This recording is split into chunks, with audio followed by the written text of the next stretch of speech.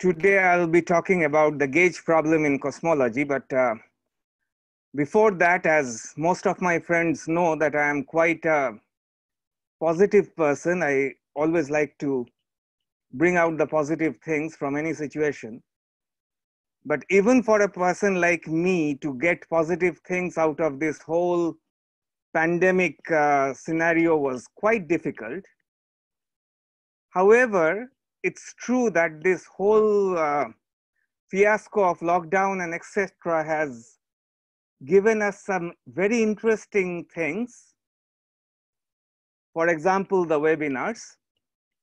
And that's why nowadays I really enjoy joining webinars for very obvious reasons. And so therefore, I wish you all a very nice and happy rest and sweet dreams and everything. Okay, so coming back to the gauge problem in cosmology. By the way, this talk, when Momita told me to give a talk, I thought I'll actually target it towards our grad students and pre-grad students who will be working on cosmology from this year, or who are working and who will be working from next year. And so this talk is more pedagogical in that respect. So as you know, you take up any cosmology paper, recent cosmology paper about structure formation or gravitational lensing or G waves or anything, you will see these words just floating around those papers: gauge freedom, gauge invariance, frame independence. Then there are different types of gauge: harmonic gauge, transverse stressless gauge, so on and so forth. So the question is, what are these and how are they related with any cosmological perturbation? So actually that brings us to the cosmological perturbation theory. So let me try to give a very, very basic idea that what exactly is a cosmological perturbation theory. So let's start with absolutely a poor man's picture. Everybody knows what a extrapolation by Taylor expansion is. Well, I said it's a poor man's picture. Actually, any perturbation theory is some sort of expansion around a 0th order point. That means, to explain it properly, we know how a system works exactly at a point in parameter space, and we just want to extrapolate that around that point to see how the system works if we shift a little bit from that point in the parameter space, and that's exactly is any perturbation theory. So the same should be true for cosmological perturbation theory too. So what we do generally, we think of an absolutely idealized Friedman, Lemaitre, Robertson, Walker universe, which is towards my left in the picture. And everything, the energy density, pressure, if there is pressure, the Hubble, the curvature, I'll be denoting it by an overbar.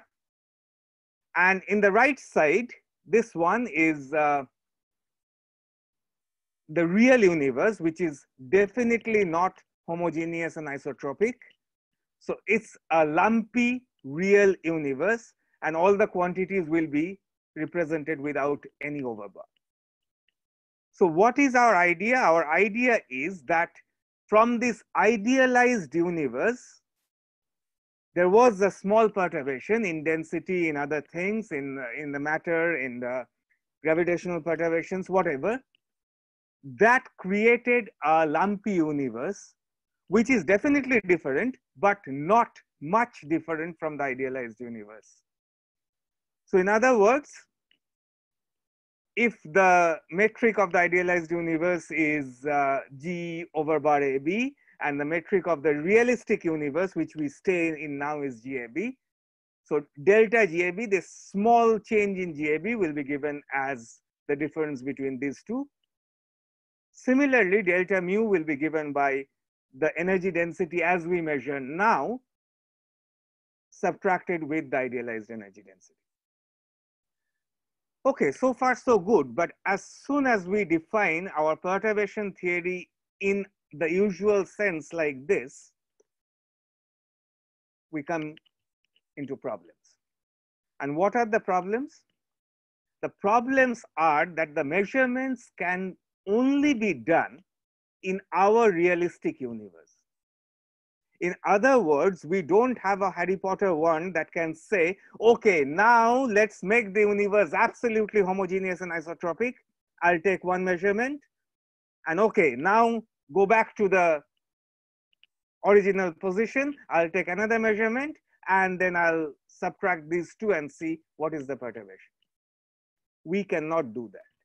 And that's the important part in any perturbation theory, in any Taylor expansion. It's very important to know the value of the function at the point around which you are doing an expansion. For example, if you want to extrapolate how the sine function looks like, you must know the value of the function and the value of its derivative at x equals 0, say. But in this case, we are doing a perturbation, but we have no idea about what the realistic universe's value is, because there is no data possible for idealized universe. So very obvious, the system is underdetermined. So going back one step, you can see we can only know GAB and mu. We don't know delta GAB, and therefore we don't know what is G over bar AB or mu over bar. So it is an underdetermined system. And all we know is the perturbations is very small in some suitable sense, but that's all. That's all we know. So let me give you a very simple example, a toy example that how it can create a problem. Let in a class there is a twin Sheldon Cooper, okay? And in some units, say, the measured density at a given space-time point is 37.73. Now, the first Sheldon Cooper will be very happy. He'll say, this is absolutely fantastic because 37 is my number, 73 is a mirror image of my number, and so the background is 37 and the perturbation is 0.73. That's brilliant. But now the Sheldon Cooper 2 will say, oh, no, not at all. The background must be 37.37. That's my number written twice with a decimal point exactly in between. And the perturbation is 0.36, which is the square of the ratio of the first twin prime numbers. So penny, it must be the second one, right? So now my question is, do we have any mechanism by which we can resolve this fight that who is right? The answer is capital N and capital O. Why? So let me exactly explain that what exactly we are doing when we are saying we are perturbing. So this is in the left, this is my idealized universe, and in my right, there's a lumpy universe. And as I showed you, we are taking a difference, but we cannot do any algebra on two different spaces. So whenever we are taking a difference of, say, the metric or the energy density, it must be on the same space. The values must be on the same space, same manifold, same space-time manifold. So what exactly we are doing is, we are doing a mapping from the idealized space to the lumpy space, and let this mapping be mapping phi. And then on the lumpy space, what we are doing is we are taking the difference of the original measured value with the mapped value, which is going from S bar to S. Now, what is this mapping? This mapping is entirely arbitrary. It is done by hand. The reason being that we don't know any measurement because of for the idealized universe. So the choice of this map is absolutely arbitrary within certain very broad restrictions, of course, that the mapping should preserve causality. that we cannot travel in time. It has to be causal map. The map has to preserve energy conditions, so on and so forth. But these are very broad restrictions. Within this broad restriction, whatever map we do is fine. So what happened in the Sheldon Cooper case was both were doing a separate map from the idealized universe to the real universe. And then what happens is the perturbations are dependent on how the map is chosen. And also, whenever we are doing a map between two manifolds, of course, my X differential geometry students will immediately remember my course. Whenever we are doing a mapping between two manifolds, the local coordinates also gets mapped with the same mapping. Therefore, this mapping is most of the time expressed in terms of coordinate choice. And this is exactly what is called gauge freedom. Why freedom? Means we can do any mapping possible within some arbitrary constraint from the idealized universe to the real lumpy universe. And that's my freedom. I can do my own mapping, Matt can do his own mapping, Sudan can do his own mapping, and it's all fine. But then the problem is we have to say these are the results subject to this mapping. So that is the important point. Okay, so this is a nice picture from George's paper. In the right is the idealized FRW model. You can see the constant time surfaces are exactly smooth. And I am mapping those smooth surface into the smooth surface in S, whereas the gray lumpy surface is the actual lumpy universe. So what we do is we take the difference between that lumpy surface and the smooth surface, and that gives us the perturbation value. But again, this is entirely dependent on the mapping phi. Now here comes another point which is called gauge transformation. What is a gauge transformation? The gauge transformation is, by definition, the change in mapping keeping the background fixed. So I keep the whole story fixed, my background universe and my lumpy universe. All I'm doing is changing my mapping. And this actually changes everything regarding the perturbation theory. For example, a covariant scalar that does not change under any coordinate transformation, that's the reason they're called scalars, may change under gauge transformations. So as I said, I mean, for example, the example I gave about 2 Sheldon Cooper. The mapping, one mapping was that the energy density at that point was 37, and by another mapping it was 37.37. So you see a scalar is actually getting changed because of the change in mapping. So this is what Bardeen writes in his famous paper where he defined this whole thing about the gauge transformation and gauge invariance, that a gauge transformation changes the point in the background space-time corresponding to the point in the physical space-time. Thus, even if a quantity is a scalar under coordinate transformation, the value of the perturbation in the quantity will not be invariant. That is very important under gauge transformations if the quantity is non-zero and position dependent in the background. So this is a very important point to take home, that covariance and gauge invariance are two entirely different things. A quantity can be covariant, but it may not be gauge invariant. Okay. So how do we specify this mapping phi or specify a gauge? So any complete specification of a gauge must have 4 important properties. First is we need to map families of world lines with families of world lines.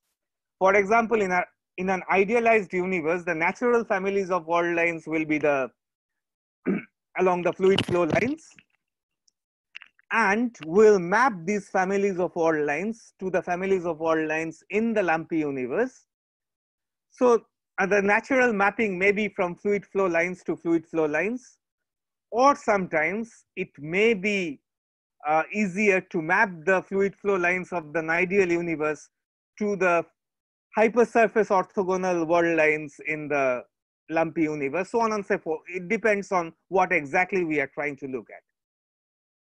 So that is mapping families to families. Now we also have to map specific correspondence between given world lines. That means which observer in the idealized universe corresponds to which observer in the lumpy universe.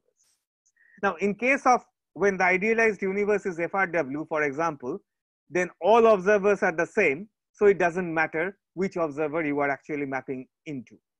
But for general mapping, one must specify the specific correspondence between the given world lines. Similarly, we must map the families of space-like hypersurfaces. That means we must say which hypersurfaces are constant time hypersurfaces in both these scenarios, the idealized and realistic universe. And again, the fourth point is specific correspondence between this time surface. That means giving exact value. Okay, this is a constant time surface. I give this time surface the value of t equals 5, for example. So any complete description of a gauge must have these 4 properties. Now you can describe a gauge with lesser properties. For example, you can describe it with just 3 properties. Then there is a gauge freedom still available with you in your calculations, and you have to be very careful that any physical quantities you are trying to calculate, whether they are coming because of that great gauge freedom or not. So that is the main point. Okay, so this is again a pictorial representation of how do we do the mapping.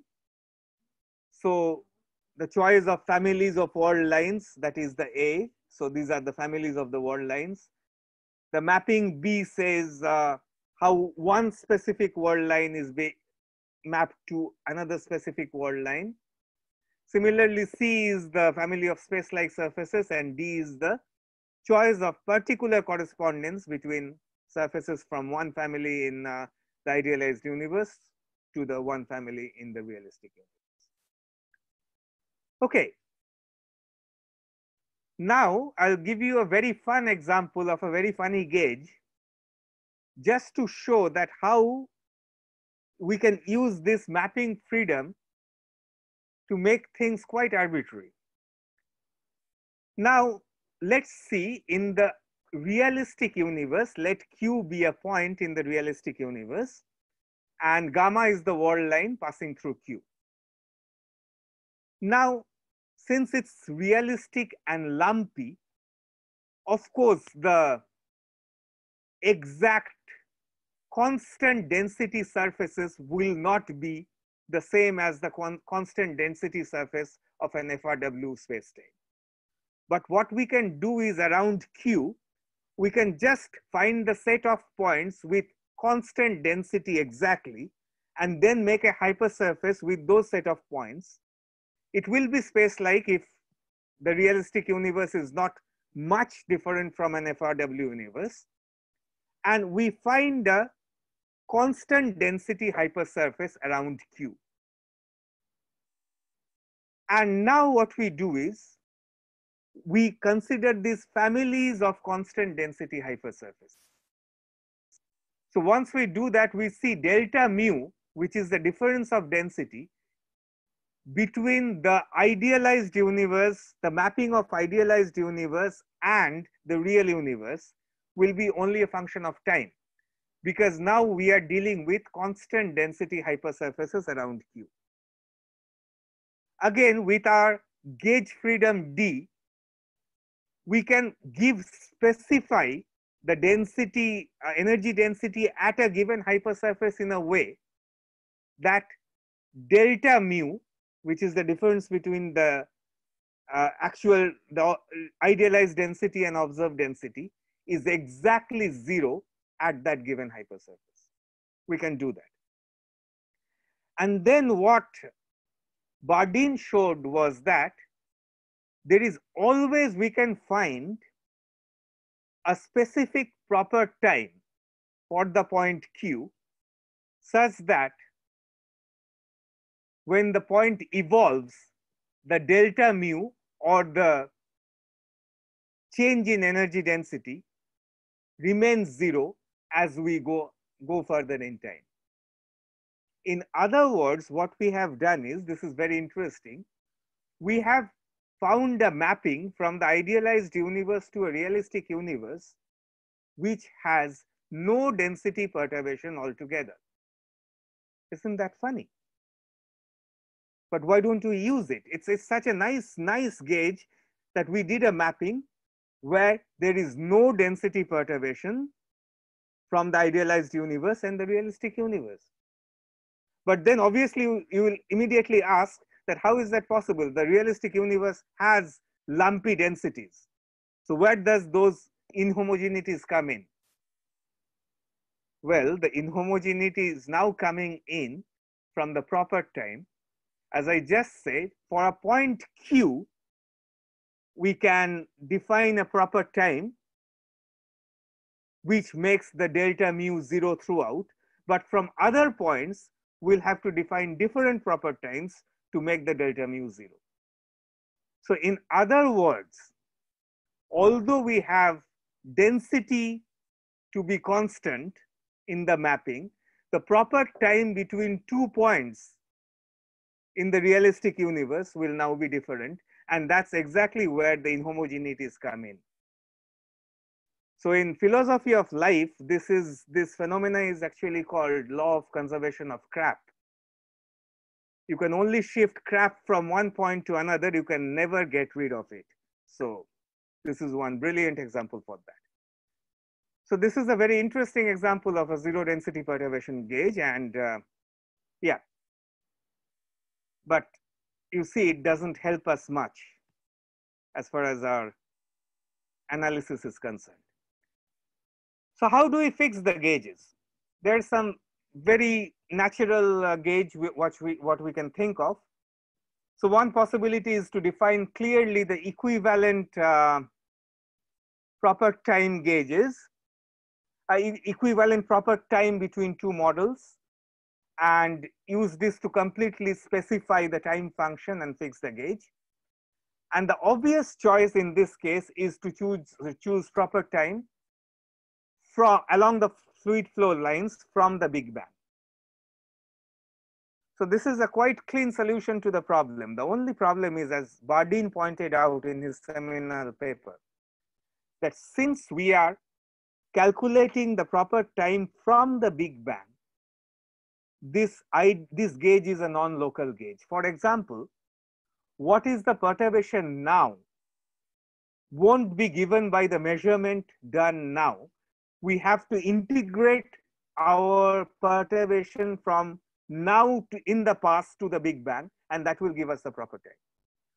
So in spite of this being a very clean solution, this is not helpful at all because it is non-local.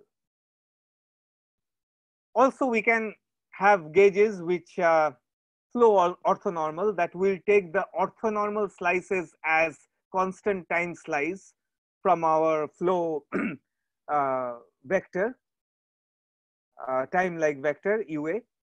However, this is possible if and only if there is no vorticity in the universe.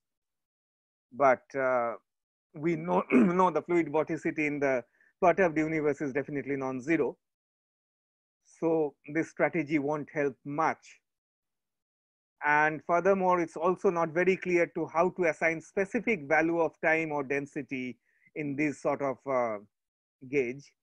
So again, it's sort of a problematic gauge. Third is equivalent scalars. So we can map scalars, for example, the Hubble parameter in the idealized universe to the Hubble parameter in the lumpy universe, or just like I gave you the example of constant density perturbation, so on and so forth. Again, it's a nice gauge, but the problem is the information about spatial density fluctuation is coded in a very weird way. For example, in the constant density gauge, the information about the local inhomogeneity was coded in proper time, which is a bit absurd. So again, this is not a very, it can be used, but not a very helpful situation anyway. The most promising one is definitely which is spatial averaging, that you average out the energy perturbation in the lumpy universe and let that be the mapping from the idealized universe to the lumpy universe. So that is a very promising approach. But the problem of averaging is in GR, the average and the tensorial description doesn't commute. For example, calculation of Einstein tensor using an averaged metric is not the same as the average of Einstein tensor using a non-averaged metric. So they do not commute, and therefore the averaging is still an open problem as far as the cosmology is concerned, and still we don't know how to go about this.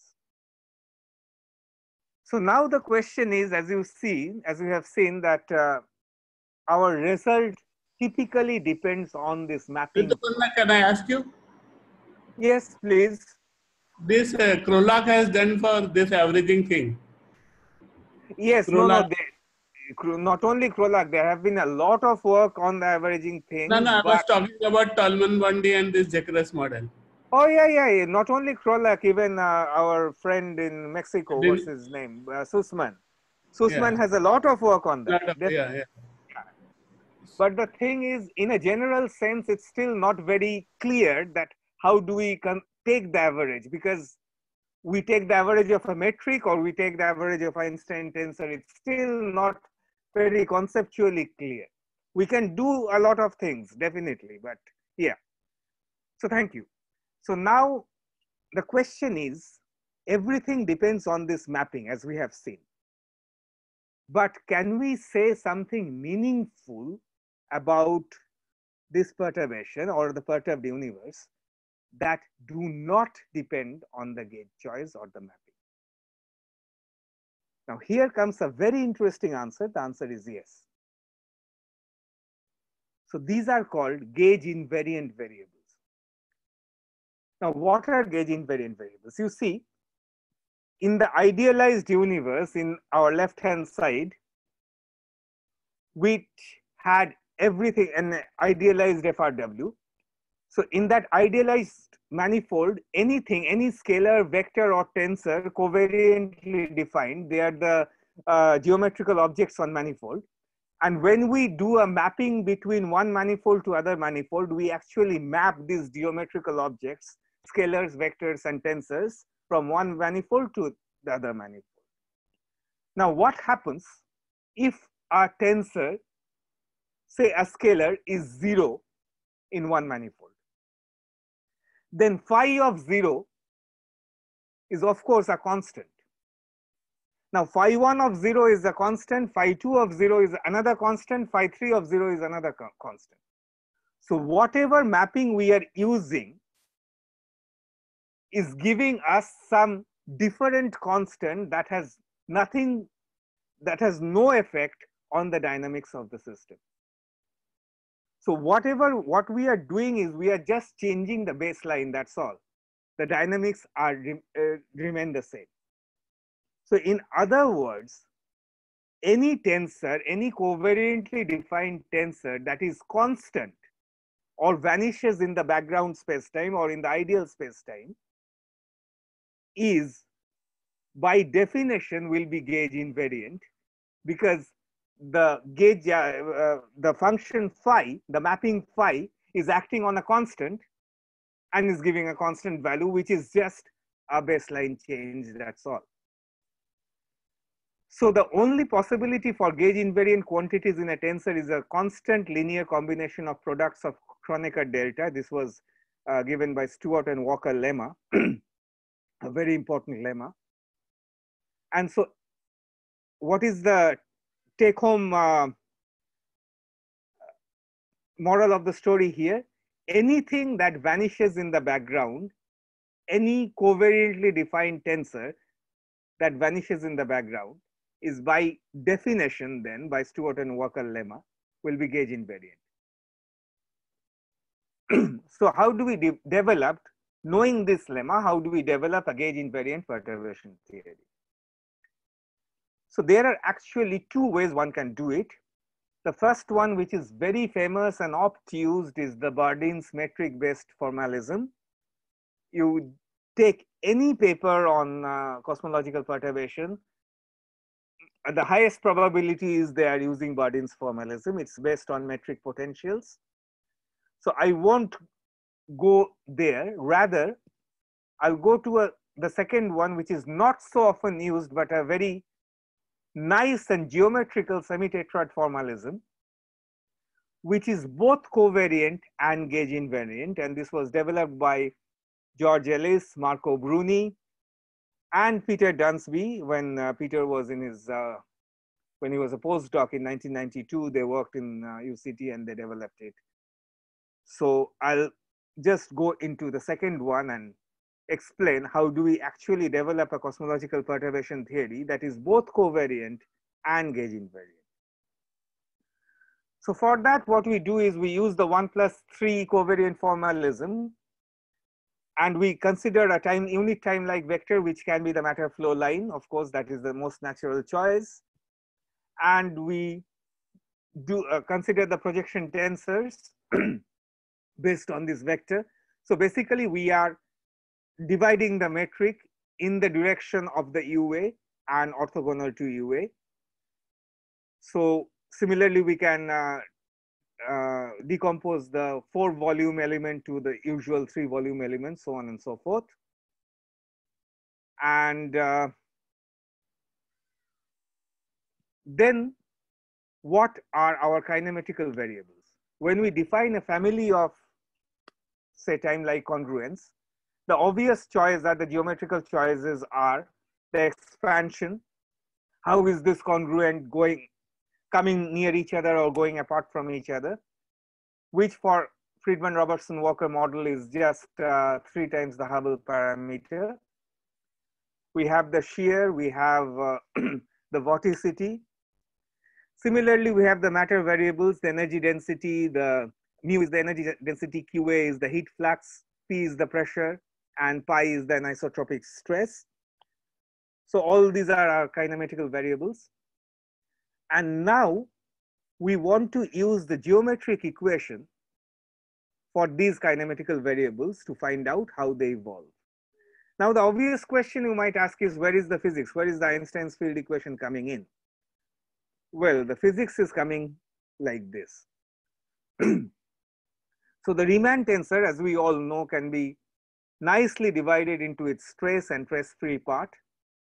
The trace is the Ricci tensor, and the trace-free part is the Wild tensor.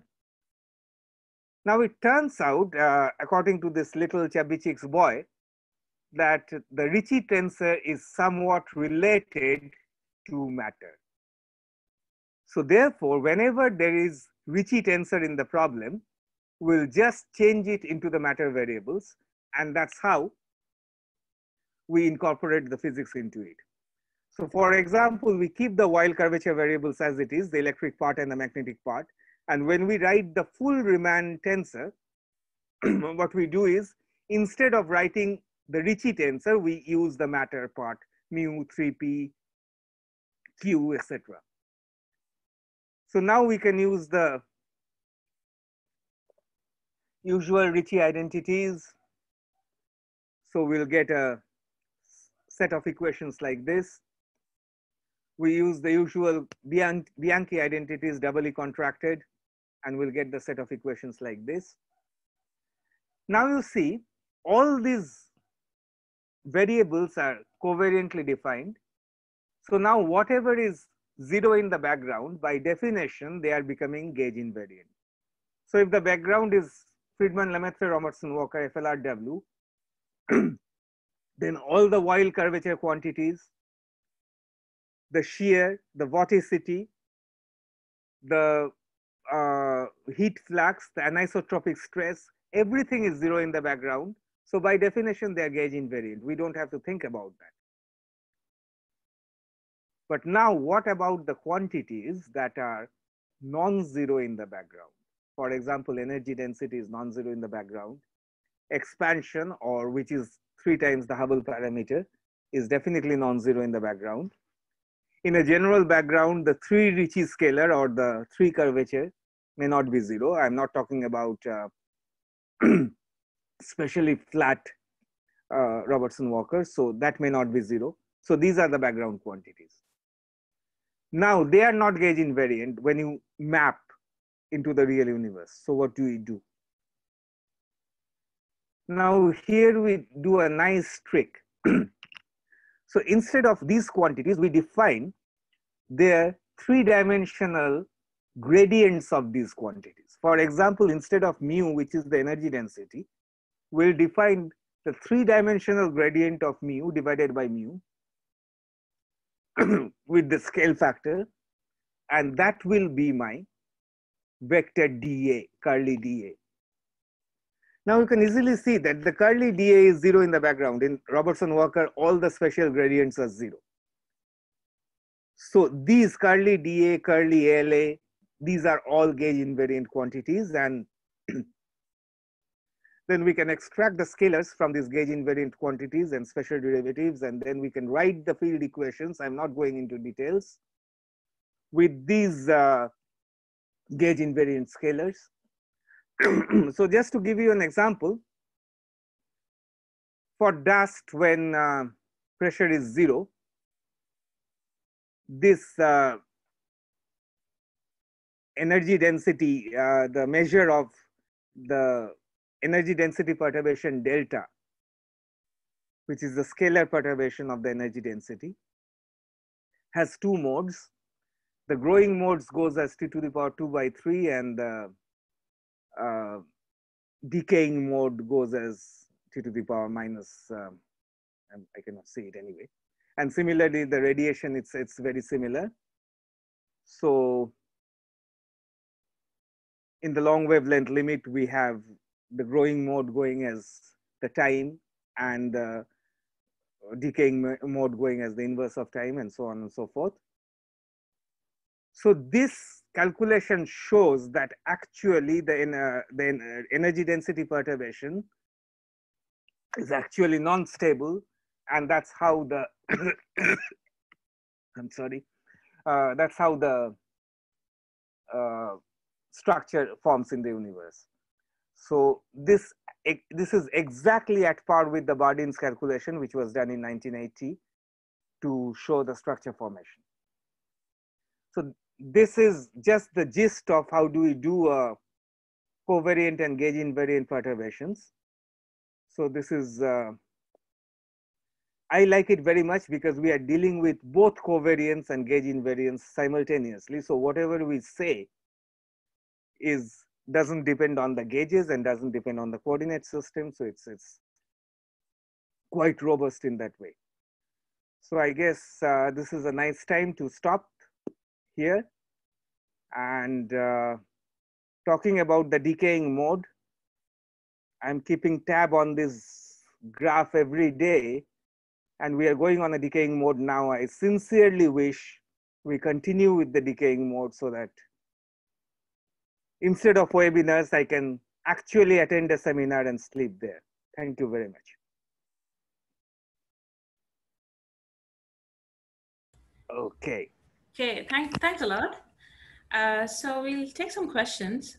So if firstly, let's open it up for students specifically. If students have any questions, please go ahead. Yeah, Inge, we'll come to you, but I'm just giving chance for students if they want to ask any questions.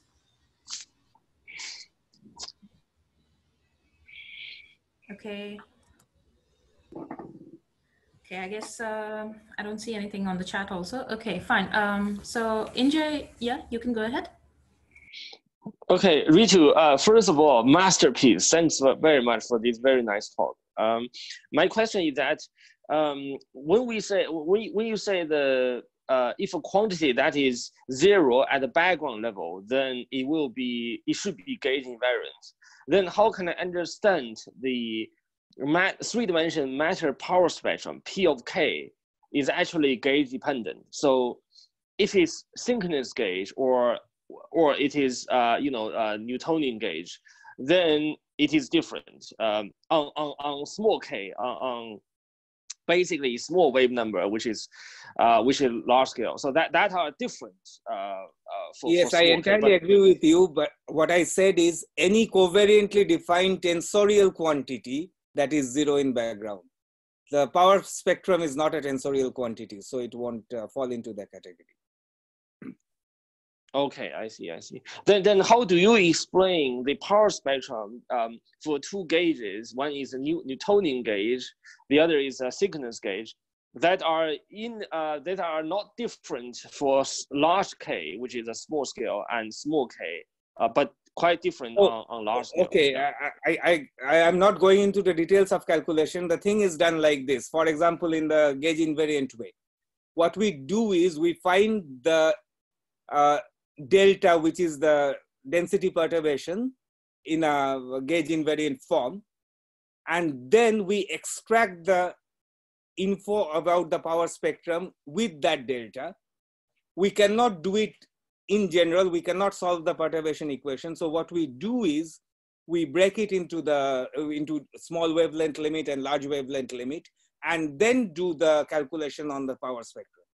So there are steps by steps involved. First, we define a gauge invariant quantity, write down the gauge invariant equation, try to solve it using the usual Fourier modes, and then go to the large wavelength limit or the small wavelength limit, and then calculate the power spectrum using that.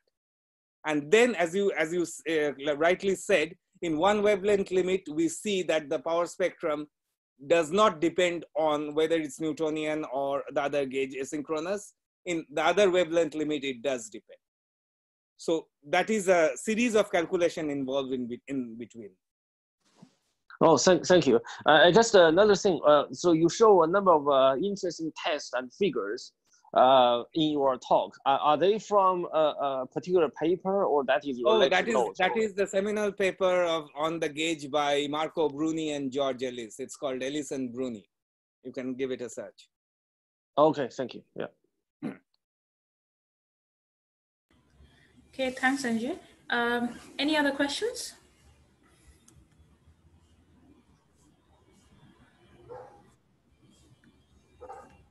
Yeah, Sudan? Well, I don't want to go into depth of the subject, but just a mathematical idea of the frames that are used. I mean, the reason I'm asking this question is because nowadays in the world of modified gravity, there's people, when you devise some new idea, there's always some trade-off, you lose something. For example, the Gauss-Bonnet proposal is normally working in higher dimensions, but people are now trying to bring it to lower dimensions, and there's a loss of some of the mathematics. For example, the Einstein frame has to be modified to the Jordan frame and that kind of thing. Did you read anything about that kind of stuff?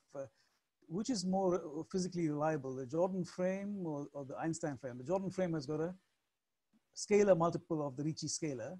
Yes.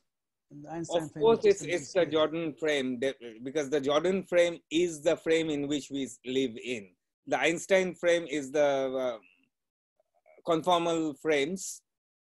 And that's how, in fact, it started from the Brans-Dicke theory, basically. Any Brans-Dicke theory is same in the conformal frames, and that's how it started. But the realistic frame is the Jordan frame. So if you are trying to compare what is being measured with the data, you must do your calculation in the Jordan frame, because you are doing your measurement in the Jordan frame, not in the Einstein frame. Good, thanks.